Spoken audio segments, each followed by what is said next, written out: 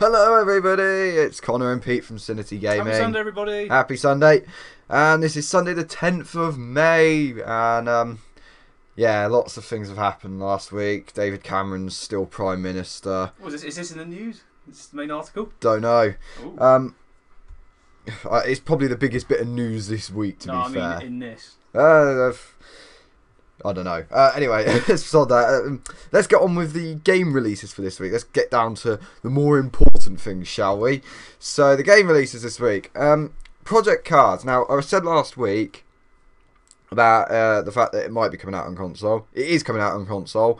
But I'm not entirely sure whether it's coming out on Tuesday or not. I've seen a few websites saying Tuesday, and I've seen a few saying that it's already out. Yeah, it's out already. So yeah, a couple of my friends have got it. Oh, alright then. It's already out then, apparently, so that's wrong. Thank you very much, everybody, and all the review sites and that I've looked on that have said Project Cars comes out on the 12th. Unless that's the US date, which might make sense. Might be an explanation.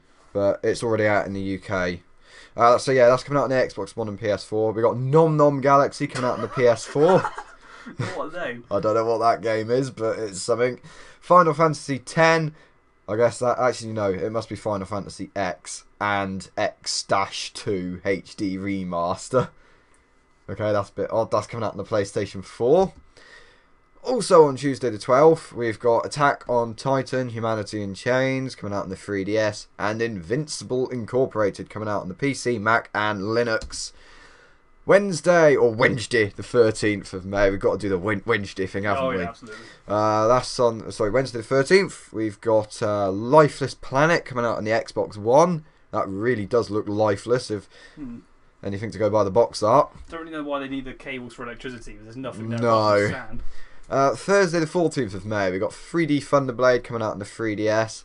Axiom Verge coming out on the PC, Mac, and Linux. Galactic Civilizations 3 coming out on PC, and we've also got Not a Hero coming out on PC, so I'm just going to call that game Villain instead. Anyway, I'll hand you over to some news. Hand you over to Pete, who's got some news, and I'm fairly certain he'll like one of the articles. So yeah, stay tuned for that one. Good day, everybody. It's me again, and I'm doing the news. You again? As always. Star Wars Battlefront to come with 12 maps. Yes. 12? Yeah. It was recently I was a bit disappointed when I saw that. By EA and DICE that the upcoming Battlefront game will come with 12 maps from launch, which doesn't really seem a lot in comparison when I think of Battlefront 2. I can't remember. That's just coming up next. 12 maps may not seem like a lot, but it isn't. However, the last game, Battlefront 2, came with double that, 24 maps. Good maths there. It could be possible that more maps will be released at a later stage, I bloody well hope so, by from paid DLC. You don't have to pay for it, which isn't brilliant. Yeah, probably. But, at the moment, there are 4 planets that we have access to, with each of them having multiple maps to play in. With some places that haven't been seen in Star Wars Battlefront before. No idea what those could be. The 4 planets that we have access to are Endor, Hoth, Tatooine, and the all-new, what the hell, Solust. Yeah, I think that's new to Battlefront. Do you reckon that's a new planet developed by the EA or whatever? Possibly. Oh, okay.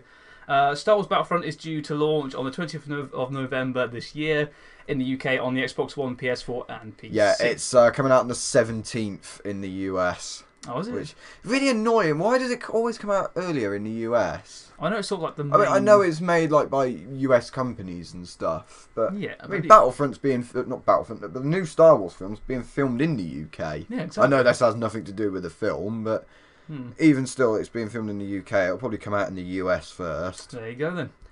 Next bit of news: new Nintendo theme park ride. I've no idea that Nintendo even had a theme park. No, they haven't. It was recently reported that Universal Parks and Resorts are currently working on with Nintendo to create a new ride featuring Nintendo's beloved games and characters. Unfortunately, at the moment, dust. What are you doing? Getting rid of dust On your Xbox? Yes, hate dust. Tut. Unfortunately, at the moment, we don't know what kind of ride they are planning on to create, nor what games and characters they will be based around. It'll probably be a family ride. Probably Mario. I mean, as much as I'd like it to be like a huge thrill-seeking roller coaster, I can't imagine it will be. No, it'll probably be Nintendo games are aimed at younger people. Yeah, probably about log flumes around. Do you remember that track on the Wii, or Mario Kart. Yeah. What was that one? You had to go down that tube in that waterfall and stuff. I don't know. I I'm can't sure remember. I'm I haven't sure played one of Mario them Kart for years. Anyway, what was I? Video games are slowly becoming the new theme to many new roller coasters, with Universal creating attractions based on the Resident Evil and Silent Hill series.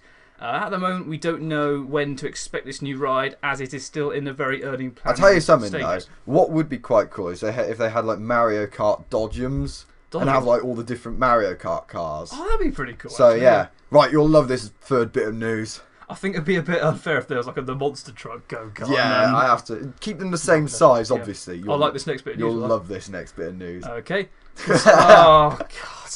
Well, you said last week you wanted to do something on the election. I didn't mean it, did I? Well, I didn't know that. I didn't know that you didn't mean it. It's nothing to do with gaming. Well, there's a bit of stuff to do with gaming at the end. Oh God! All right then. Yeah, as you probably heard, You will have heard. Cameron's party's won the election, the Conservatives. Read it from the top. I'm just getting to that, right? On the 7th of May, the UK took to the polling stations. Everybody apart from Pete.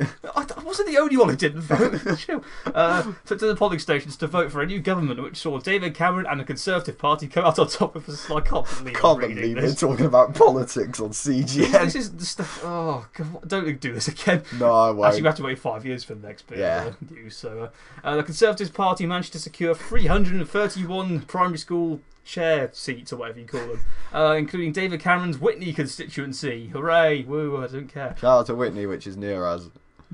What?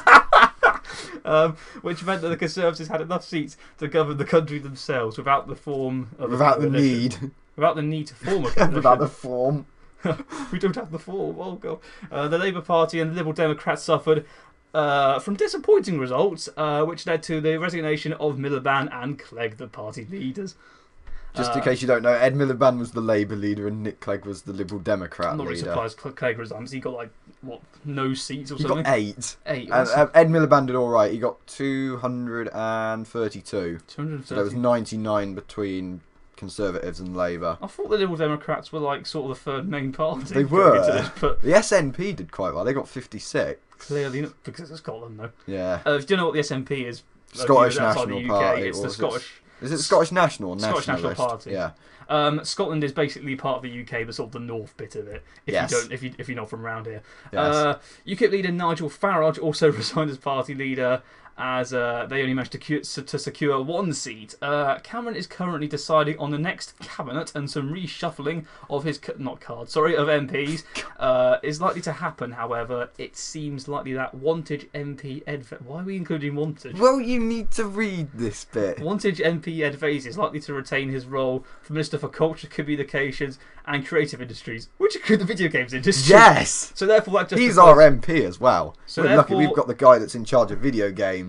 So because of this, because Ed Vaizey's our local MP and he does video games, this is the reason why you put this in.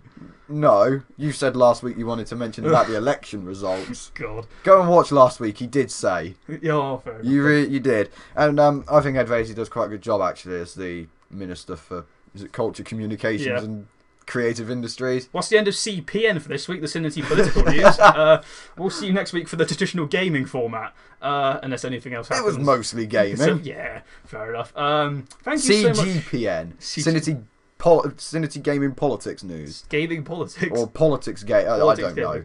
Anyway, maybe we can have a merger between the two. Anyway, thank you so much for watching. We'll see you next week for more entertaining politics. Goodbye.